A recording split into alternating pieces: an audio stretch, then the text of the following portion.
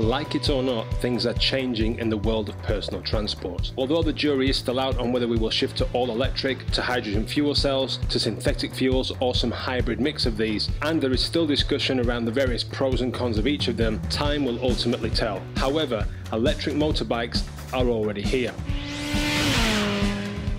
Hello and welcome to Moto Chatter. If you're new here, please consider subscribing. In this video, we're going to look at 5 electric motorbikes that are available now or should be available very soon. The thing that links them is they all have some very innovative and unique features, although they are still all very different, so there could be one that's just right for you. So sit back and enjoy. Let's dive in. The Verge TS. Verge motorcycles and RMK vehicles, as far as I'm aware, operate out of Finland, and they bring us the Verge TS. Although to some degree all the bikes here are futuristic, with its hubless rear wheel, the Verge TS looks like it's ridden straight out of a Tron movie. Although information on the big cruiser is light, it has an 80 kilowatt or 107 horsepower motor producing 1000 newton meters or 737 pound-foot of torque. Top speed is 180 kilometers, around 112 miles per hour, and it can hit 100 kilometers or 60 miles an hour in under 4 seconds. It has a range of 300 kilometers, 186 miles in the city, which goes down to 200 kilometers or around 124 miles on the highway. With a DC charger, it is reported to charge 100 kilometers in 15 minutes, with a full charge available in 4 hours. The integrated rim motor, as well as giving it the futuristic standout look, also means there is less maintenance, as there is no chain or belt, and it will have a seamless connection with the motor. Although how it's going to get 1000 newton meters down onto the road through the rear tyre, I'm not sure. From the pictures we can see that it has all-in suspension front and rear with Brembo brakes and Pirelli tyres, although these are not confirmed for the production model. It does though have a reinforced aluminium frame and a range of colour options. Prices start at €24,990 and deposits are being taken now.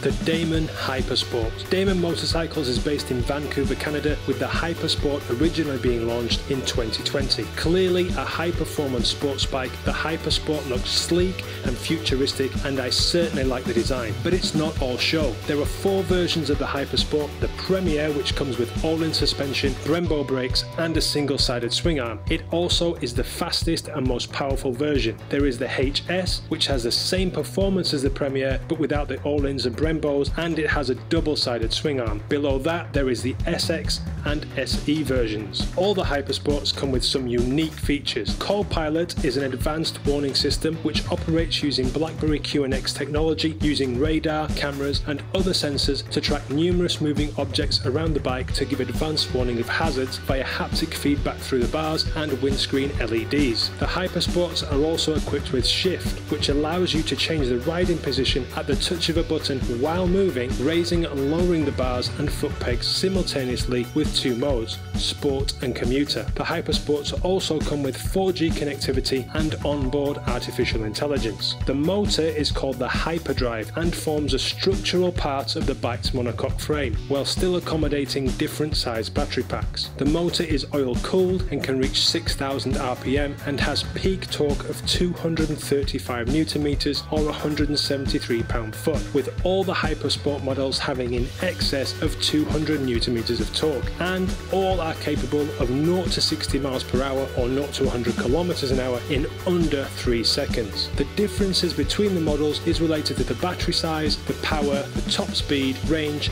and charge time. Also the available colours and the price. If you don't want to pay outright for the bike, there is also a subscription option. The seat height is 32 inches or 830 millimeters. If you're looking for a high-performance electric motorcycle, this is probably the way to go.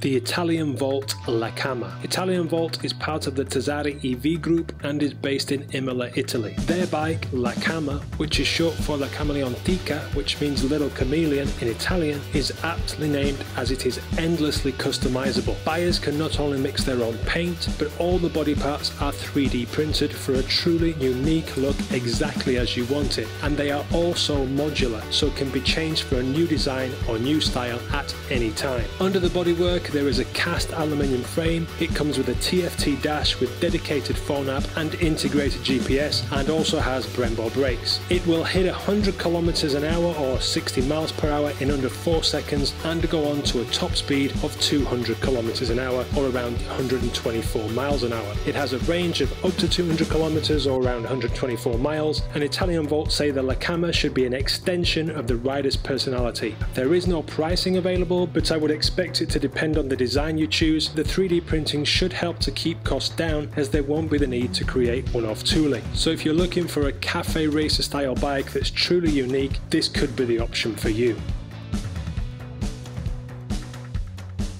The Emflux One.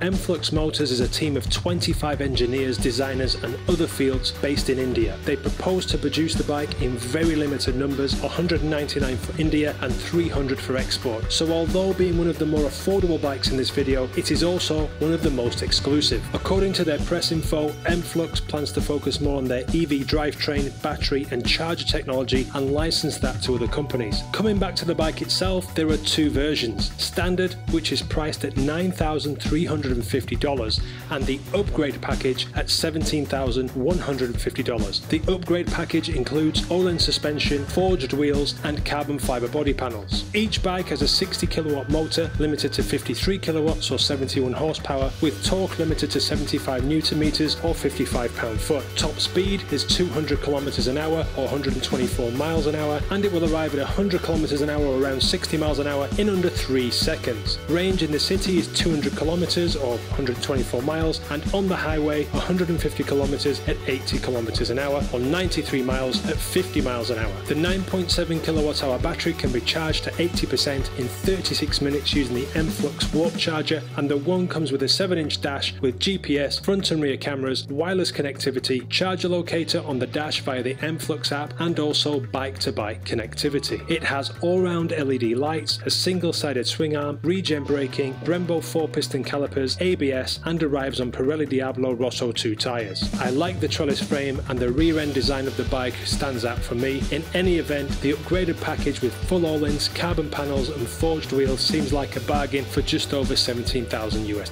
It's also a nice colour. The Kymco RevoNex.